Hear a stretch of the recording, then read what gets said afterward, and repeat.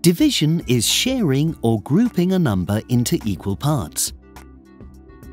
First, let's look at the terms used in division. In division calculations, the dividend is the number being divided. The divisor is the number that will divide into the dividend. Let's take 872 divided by 4. In this example, the dividend is 872 because it is the number divided by the divisor, which is 4. To use short division to work out the calculation, we have to set the calculation out like this. We begin by asking, how many 4s are there in 8? The answer is 2, so we write the 2 above the 8. Then we ask, how many 4s are there in 7? The answer is 1, with a remainder of 3. So we write the 1 at the top and carry the 3 over. So then we have to ask, how many 4s are there in 32? The answer is 8, so we write the 8 at the top.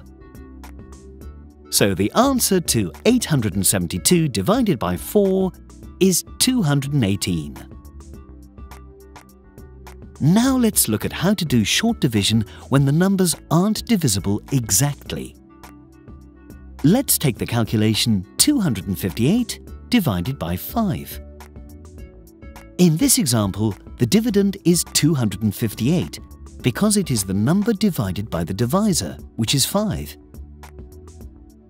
We have to set the calculation out like this.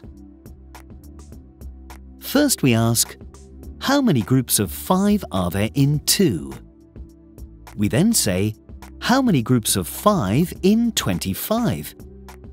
The answer is 5, so we write 5 above the 5. Then we ask, how many groups of 5 are there in 8? The answer is 1. We write the 1 above the 8. If there is one group of 5 in 8, there will be 3 remaining.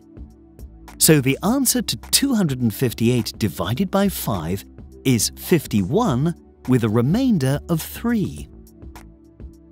We can write this as 51 remainder 3.